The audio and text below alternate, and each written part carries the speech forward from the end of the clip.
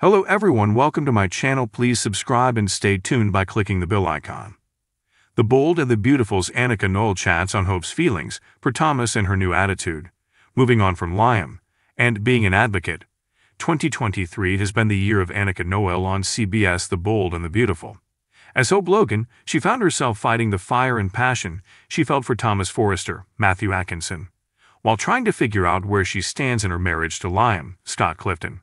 As an actress, Noelle has carried much of the story and has been front and center. Something that should be remembered come Emmy time in 2024.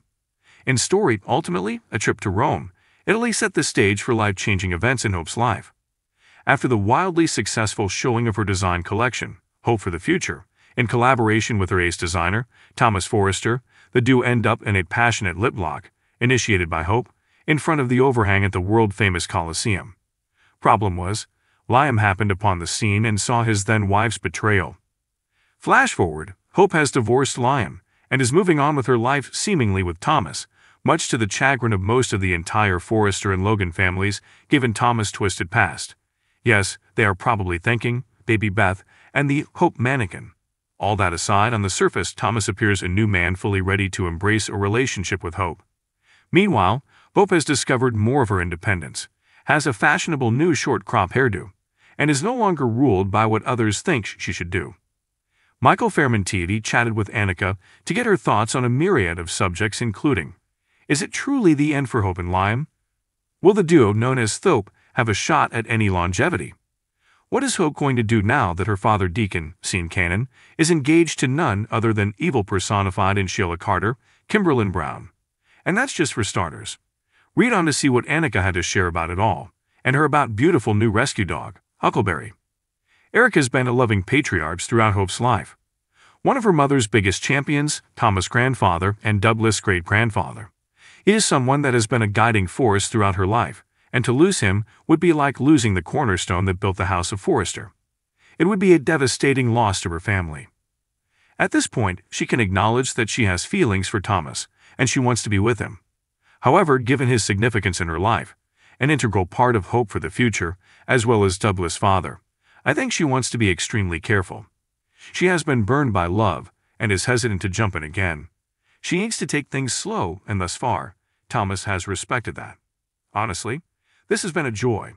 After the heavy Baby Beth storyline throughout most of 2019, I have so enjoyed this story arc. From being able to travel to Rome for the first time with the cast and crew, playing beats of strength, laughter, and love as well as the heavier moments, it has been a story I have embraced and given my all. This actually had more to do with me making changes and starting new chapters, but it also happened to coincide with Hope having major life changes as well. I'd of course had to get permission, contractual obligation and whatnot, and was surprised to get the blessing to go ahead. It's been a big adjustment as I've had long hair my entire adult life, but everyone has been so complimentary and supportive. I think I might keep it for a while. In my eyes, they always were a family from the moment. Hope embraced the role as Douglas' adoptive mother.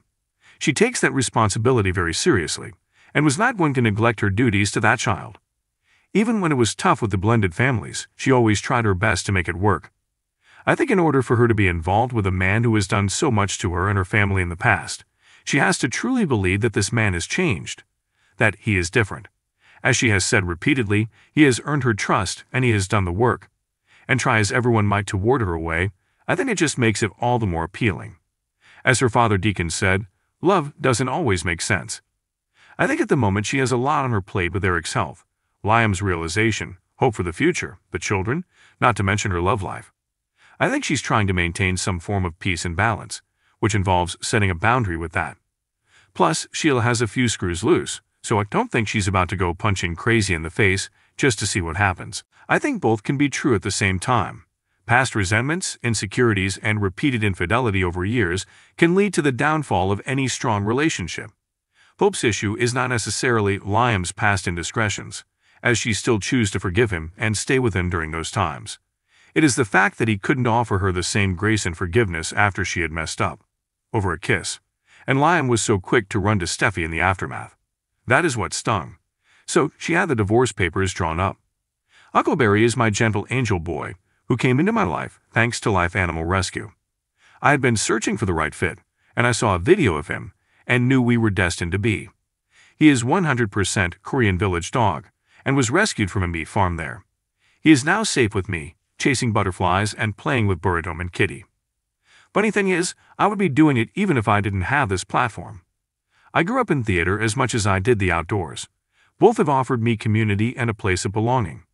I was bullied as a child, so my places of refuge were the forest in my backyard and the escape I found on the stage. So I will advocate, use my voice, and return the love that the community has shown me all my life. They were a safe haven for me. I will fight for their safety too. As Mama Ru says, we're all born naked, and the rest is drag. I hope she finds clarity for herself, strength in her voice, and love in her heart, with or without a man, and more screen time with her children. Thank you so much for being on this journey with me. I know it isn't always easy with the way storyline can ebb and flow. But if you understand me, who I am outside of my character, all I stand for, and you still ride with me, then my loves, we are family. And I am grateful for you. No character choice can ever ruin that.